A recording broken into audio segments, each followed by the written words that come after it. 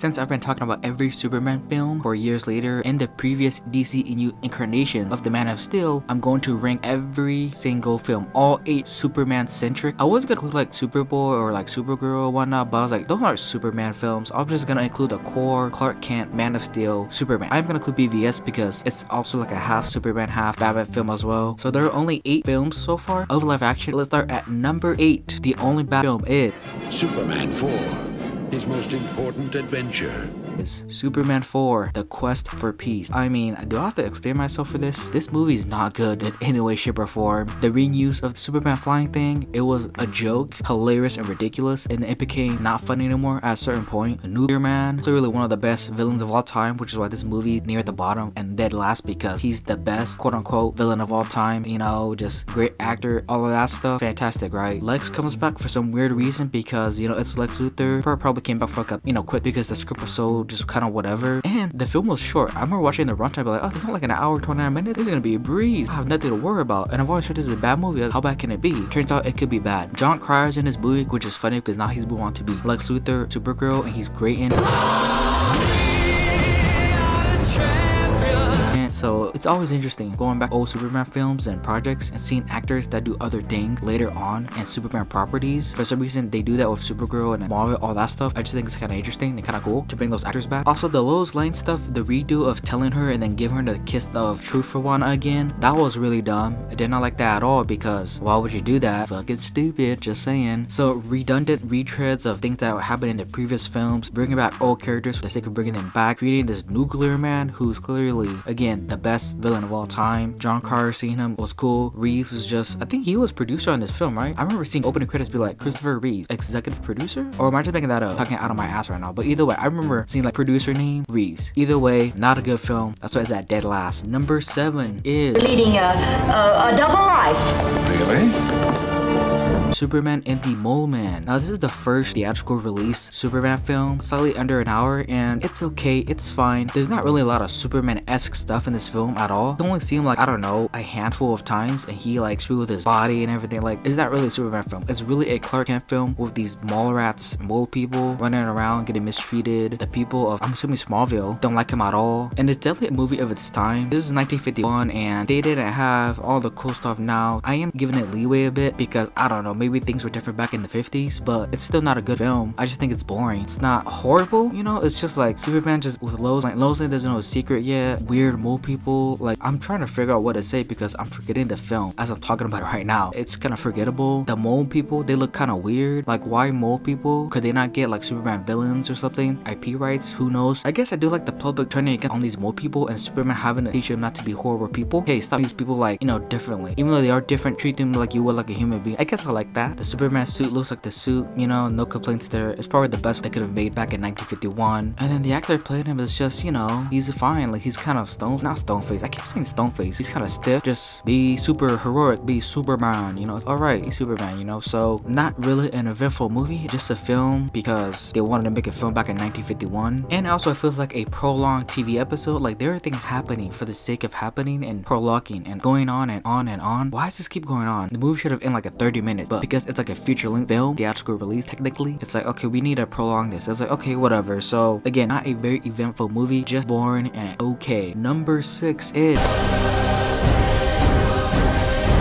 Batman vs Superman, Dawn of Justice. Now, I would have liked this movie, and I did like this movie up until a certain point, right? I think I like the battle between both Batman and Superman. They both have reasons to not like each other and go after each other. Zack Snyder does a really good job at that. Granted, not a lot of people like this style, rooted in reality or not, but like Superman doesn't like the fact that Batman kills, and a lot of comic book fans have a lot of, you know, they have issues with that. And Batman doesn't like the fact that Superman has this much power, Man of Steel, that can destroy the whole world. And so those are both good reasons. Clark stands for this hope, right? Even though most of the people in this movie see him as a beacon of hope, yet they still see him as this weird alien on their planet. Got all that stuff going on. He let people die and whatnot. Batman just killing people left and right. Both characters are a complete opposite for one another, so see them fight against each other was gonna be pretty damn cool. But what brings the movie down is just Lex Luthor. Jesse Eisenberg's character. Again, I always say this, I don't know if it was his choice or Snyder's choice, but his interpretation and his mannerisms and his legs, I don't like. It might be the worst, or if not the worst, my least favorite, because I don't know, he seems giddy all the goddamn time. He's like, like, why? He just this for some weird reason. I just don't really like that. And then all the other characters, Martha, Kent, Lois, they were just kind of there. Like I don't feel anything for them whatsoever. They are just simply there to just aid Superman. And then this movie had the issue feeling rushed. Warner Brothers wanted to catch up to the MCU. They introduced Doomsday, Flash, Aquaman, Wonder Woman, all these characters. For what reason? To set up their own universe? Like I get you want to set up your own universe, but like, you know, there's been a method that's worked before. You don't have to copy them, you know, beat by beat, but it's like there's this formula over here, this outline, you just follow it. But they didn't want to. They want to do their own thing. It completely failed. So it has that issue as well. I do like this movie up until Lex throughout the film was just off, but then when he revealed his plans, it was like, what? Why? Alright. And it just kind of ruined it for me, so that's why it's just okay to me. Number 5 will be Superman 3. The MVP and the best part about this film is your boy Gus. With his cape flapping in the... He's like the best scene. It has the best art. He's just the man wanting a job, wanting to make some money, and then when he gets caught up, he gets involved with the wrong people. He has to pay his dues by, you know, meeting Superman. So he has the best art and the best character. Everything about him is fantastic. Everything else is just a slog. It is boring as fuck. Superman, while I like his split personality thing and having to face his inner self, was cool. He was kind of alright. The villain, I forgot who the hell the villain was. Who was the villain? All I know for him is that he has a snow hill on the top of a roof, and that was cool. And like, that was the best scene of us talking about Superman, how he was flying and his cape was flapping, all that stuff. That was great. The plot there with this lady with bad Superman, corrupted Superman, that was cool. A new kryptonite gets introduced, corrupted kryptonite to corrupt Superman. Again, I like it, but it's like meh. Like this whole movie is just meh. Like I don't really care for it aside from Gus, because again, he's the best part, best art, best everything. And then he also moves on from Lois Lane previous movie. He's like wipes her memory, right? So he moves on to Lana Lang, aka Martha Kent on Smallville. One of those cases where they get previous active Superman projects and bring them back in the later project. She's like Lana Lang, and it's the same thing again. Like it's boring. Like it's not her fault. I just don't like this type of stuff. So it's like, okay, redoing this. She has like a son, I think, little brother, saves him or whatnot. I don't know. The fight between corrupted Superman and Clark Kent, that was cool, I guess. But again, whatever. When Gus finally gets grabbed by Superman, they start flying, him freaking out. Again, I keep going back to Gus because he's like the best part. But yeah, that's all I gotta say about this film. It's just, you know, alright with an amazing Gus performance. Number 4 will be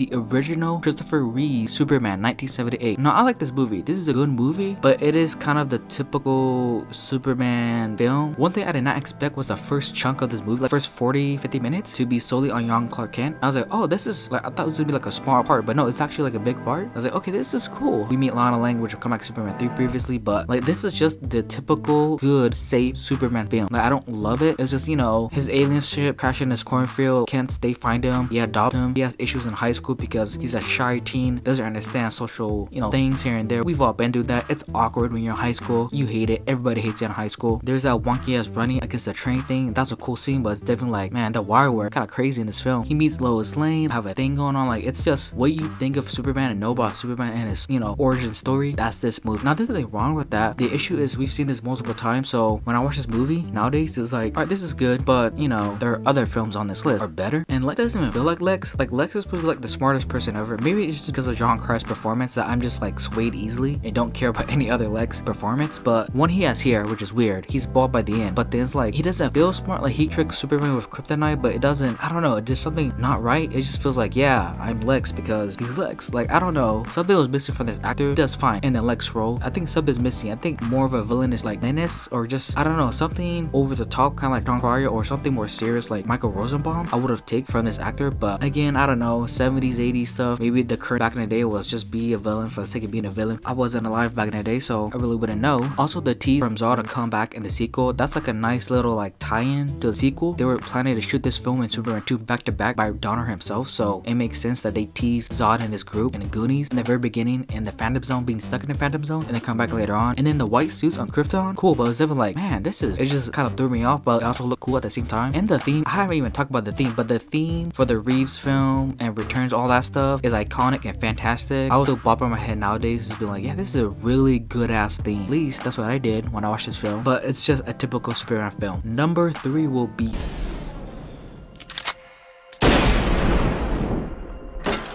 Superman Returns. Now I like Brandon Routh as Superman, especially for Crisis Kingdom Come Suit. Again, fantastic. So when I was watching this film, I was kind of expecting a lot of things, and what I got was some of them where this is a a different story. This isn't the typical Superman story, and I like that. Having both Lois Lane and Clark Kent, or Superman as she knows him, kind of being apart and having to come back together, I like that, but I also don't care for that because like some relationship love stuff, like Lois Lane has moved on. That's interesting. She has a family now, has a husband, has a kid, but she doesn't seem to be happy or fulfilled or satisfied with this family stuff because she misses Superman. She loved his brute, tall, super heroic Superman stuff. And then the reason why he was gone is because he left to go to Krypton because it was fixed. Now I don't know if I 100% believe that, to be quite honest. He left because of Krypton. I don't know about that one, but he left either way. It was to create this coming together again and trying to find each other again and whatnot, even though Lois Lane can't really do that because she's stuck in this marriage. Kevin Spacey's Lex Luthor, he did fine. Like, he felt like the one in the Reeves movies where, by the way, apparently this movie is a continuation of those movies, which I didn't know upon doing it years later on it, but like, he just looking, and then the only thing I liked about him was the fact that he would sacrifice his lady to die as a decoy and as a distraction for Superman so that he get kryptonite from the museum, stuff like that. I wish the film would have done more of that because you don't get like that one scene and the rest of it is just looks and just being like, I'm Lex, it's like, alright, he did alright. The suit isn't the best, but I like it. I think the trunk part aren't my favorite, and then I do find that Brandon Routh's Superman take, or Clark Kent take, feels stiff. I don't know if he was just really nervous. It's a big role. He is playing Superman, one of the most popular characters, comic book characters of all time, but he does feel stiff at times where I'm like, I think that was like a one take, maybe we should have redone that take, but I like him, so pretty much like him overall. And then having both him and Lex not each other until the very end, I like that. The confrontation and final fight, if you would say, is underwhelming. It's typical. Lex Luthor has the upper hand, stabs Superman, he wins technically, but then Lois and his husband save him. All that stuff kind of had a deflating and expected end for me, but overall I think I like this film. Could have been better. It sucks that there was no sequel to this film. Number 2 will be Continues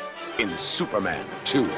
Superman 2. Now I'm gonna include both the theatrical and Donner cut. I think both are good, but I do prefer the Donner cut because of Lois Lane. I think the portrayal of Lois Lane in this film is the best because what she's willing to do to find out the identity of Superman is ridiculous, crazy, and awesome. Those glasses on Superman is like, hey, Clark Kent, you're Superman. Anyone can do this, like, glasses on. That's still ridiculous. First thing she does, it jumps out a goddamn window,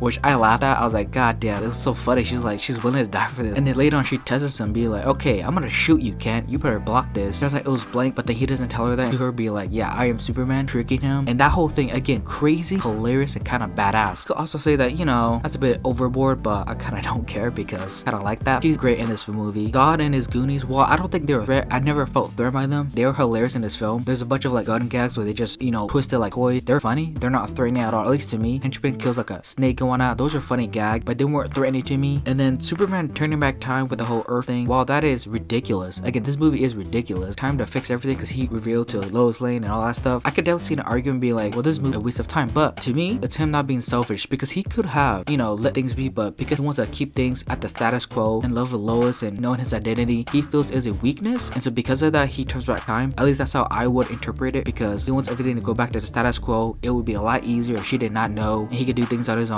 He doesn't have to be like, hey Lois, I'm gonna go, and she's like, alright, bye Clark. Like, it would be easier if he just did all of that, and he's sacrificing his love for Lois Lane, not being selfish for it as well. So that's how I look at it, but I could definitely see the argument this whole movie is a waste of time. And then number 1 should be no surprise, or maybe it is.